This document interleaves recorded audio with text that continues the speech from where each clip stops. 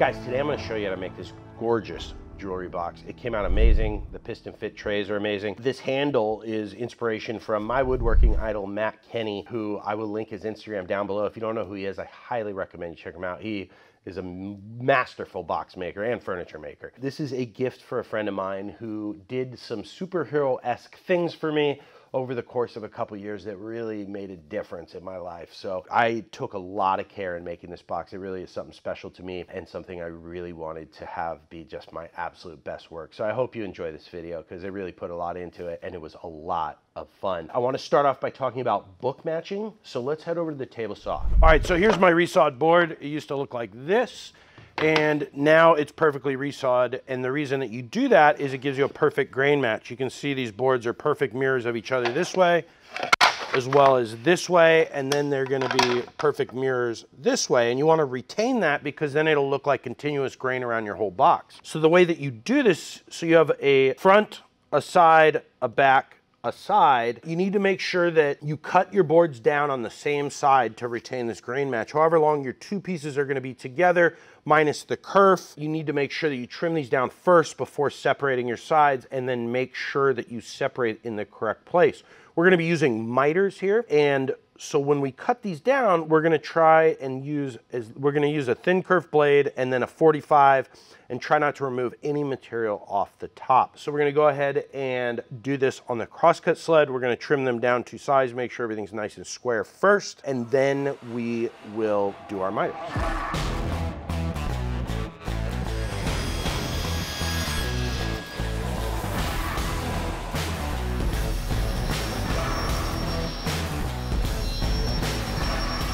All right, it's time to separate our pieces. Here's a little trick I like to use when I'm doing boxes for losing as little grain as possible. It's great for removing box lids. Is I take a 7 1/4 inch thin kerf skill saw blade. This one's only 1/32 thick.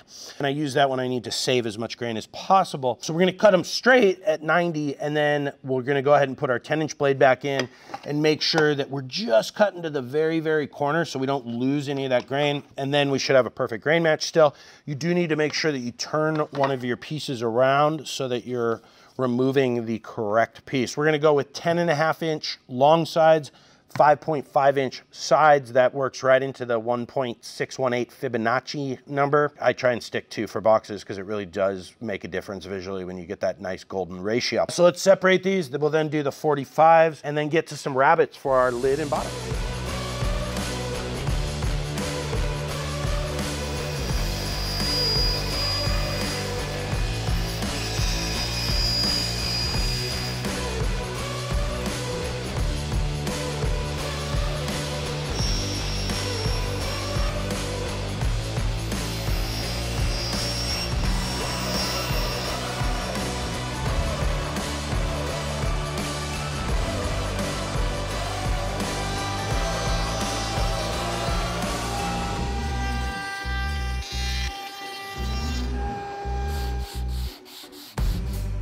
One thing to always remember when you're doing boxes, it's really good to sand the inside before you do glue up, but you have to be careful because you don't want to sand too much because then you can start to ruin your joinery. So you want to be real careful to stay away from your joinery, but kind of clean up the inside. I did it to 150. We cut rabbets in the top and the bottom. The way this box is going to be, it'll have a lid. There'll be no hinges. It's going to have a lid that goes in and out. And then it's going to have a bottom that's a different color wood that elevates the box, giving it a shadow line. So what we're going to do now is do a glue up, and I'm sure you've seen how to glue up a box with tape. I'll show you again. Here's a cool thing. So you want to see why the grain match matters. Like you can see all this matches. You can see all these lines line up with each other. But when you take your piece on this far side and move it over here, you can see it still matches up. So that means that when you go around the box, it'll look like one continuous board. And that's why miters can be really cool here. You don't really lose it with dovetails or box joints, but you know, a miter is a very clean line for sure. So what we're gonna do is take a straight edge. I know this board is straight because I just jointed it. And then we're just gonna work slow because you don't wanna rush this. We're gonna make sure everything is just perfectly aligned. You're gonna make sure they're nice and level. And then you just take a piece of tape and you go out the outside. You don't wanna go all the way down to the bottom. We're gonna repeat that, and then you only do 3 of the edges, and then we're gonna Flip it over, put glue in there, fold them up, tape the last corner, check everything for square, check everything for square again, and then check it for square because you need it to be square. And then we'll throw like a strap clamp or some F clamps on it just to kind of make it square, pull it into square if needed, and then we'll let that dry, and tomorrow we'll get working on the bottom, the top, and the trays.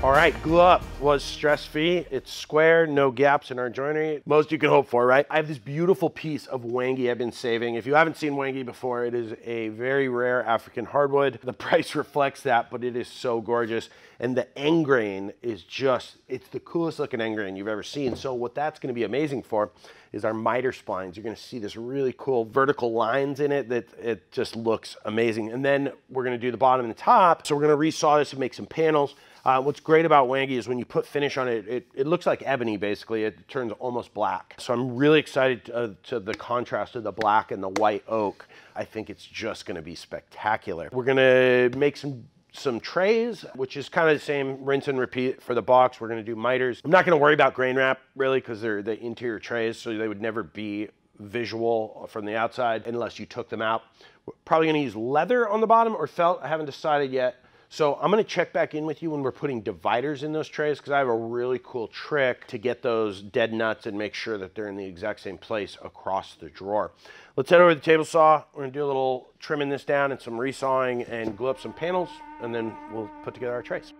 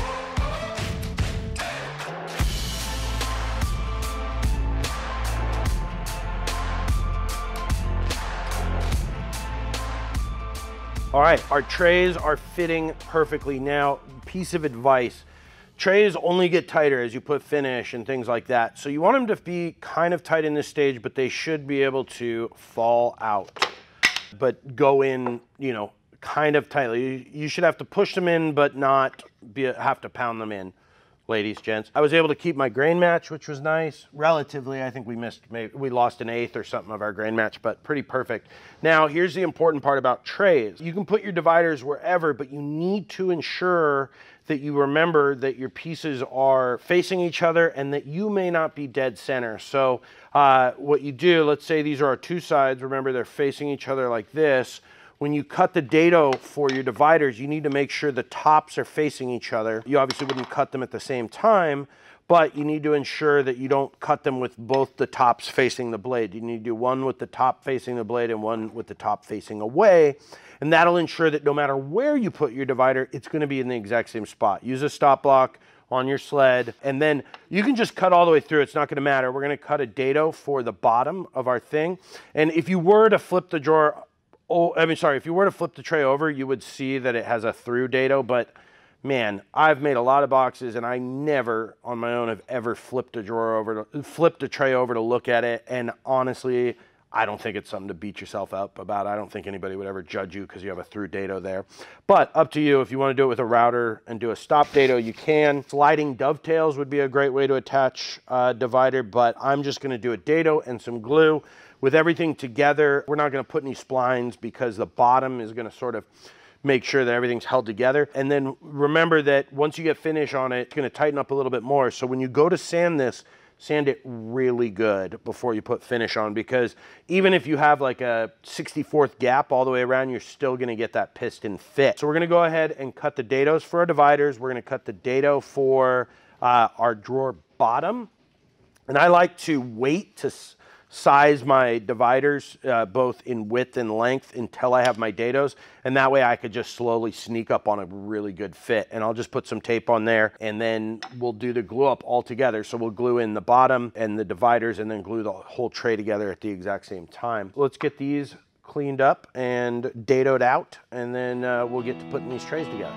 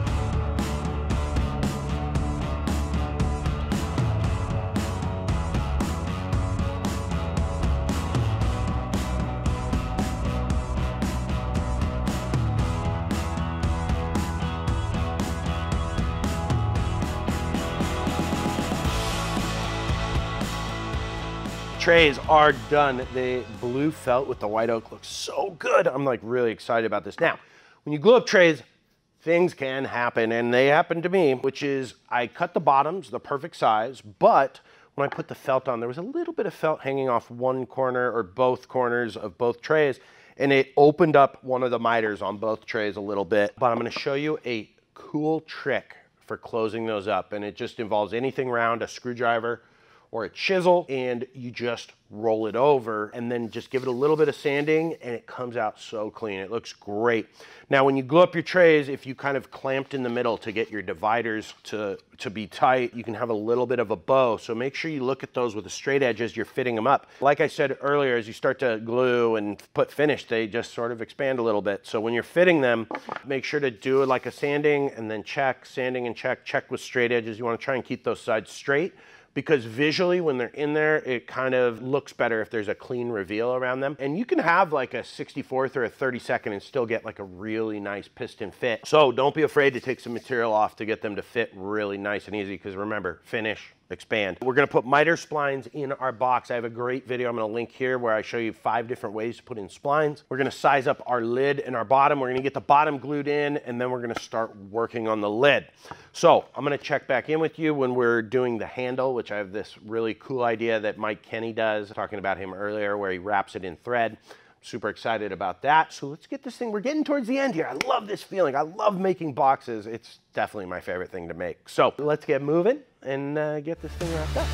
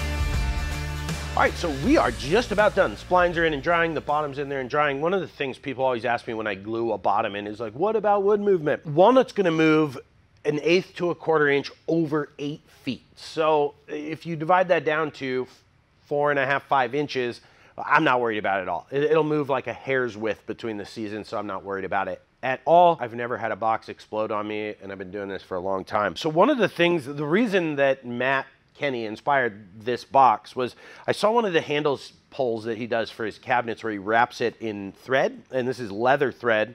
So I really want to do that because I think it just looks cool. So we're going to use white oak to build sort of a Japanese style handle. It's kind of, Matt has like a very modern take on this that I think looks gorgeous. So we're going to do something sort of inspired by that. And then when we get to finishing, both white oak and wangi have very open grain. And so I'm going to try something new. I did some test pieces, something that I really haven't done too much of before, but I'm going to fill all the grain with this wood filler, which is Timbermate, which I think is by far the best. It's a water-based filler. I have tons of colors of this. It's great. So we're going to fill the grain on the outside of the box, sand it all back off, do lacquer, and then on the inside of the box, I think we're just going to do a shellac and maybe a wax finish just to keep things from building inside and keep things moving smoothly in there. You got to lubricate, you know what I mean? Let's head over to the table saw and start working on this table.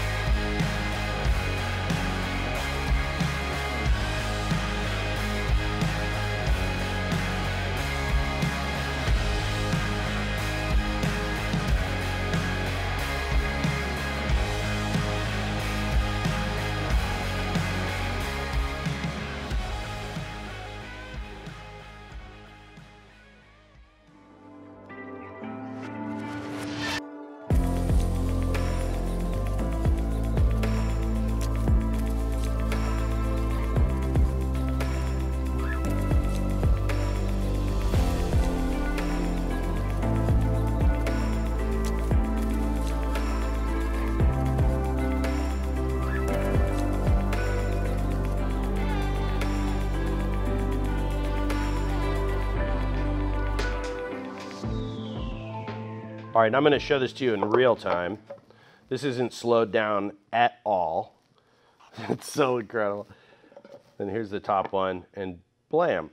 Now, one of the things that I already know from Instagram people are gonna freak out about is wood movement, and oh my God, between the seasons, is this gonna stay?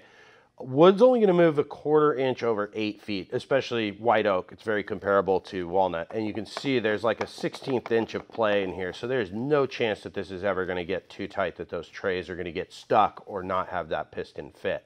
Oh, it just never gets old. Guys, I'm real proud of this one. I like I said in the intro, box making is my favorite thing to do. And this came out so good. Mistakes. Let's talk about mistakes. The grain filler for the white oak was a mistake. It works. It looks great. The wangi is perfectly flat. It's gorgeous. But I chose the wrong color for the white oak, so I ended up having to sand it all out. I didn't have the right color. You want to match the dark part of the wood, not the light part. I messed that up. So I didn't end up doing it on the white oak, but with the waxing, which I only do on like my finest boxes where I wax something at the end that's going to be like a gift. I know I'm probably never going to refinish it again in my lifetime because it'll never come back to me. I like to wax it because it just, man, it really makes a smooth surface. Plus on the inside, it helps the trays with that piston fit. Which is always so impressive. Like I said in the intro, let's talk about commission work. You know, one of the biggest questions I get is what would you charge for that, or how do I price my work?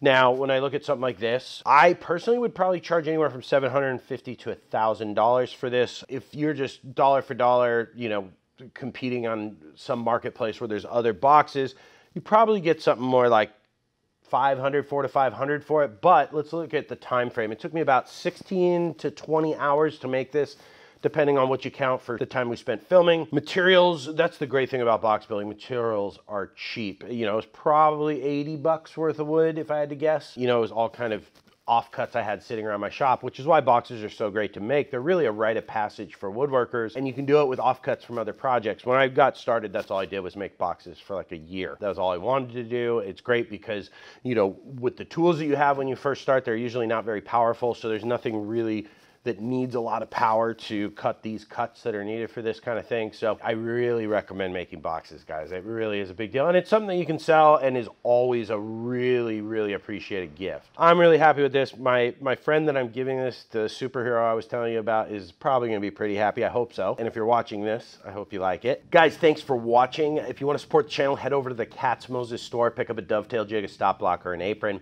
Stay safe in the shop. Have a wonderful day.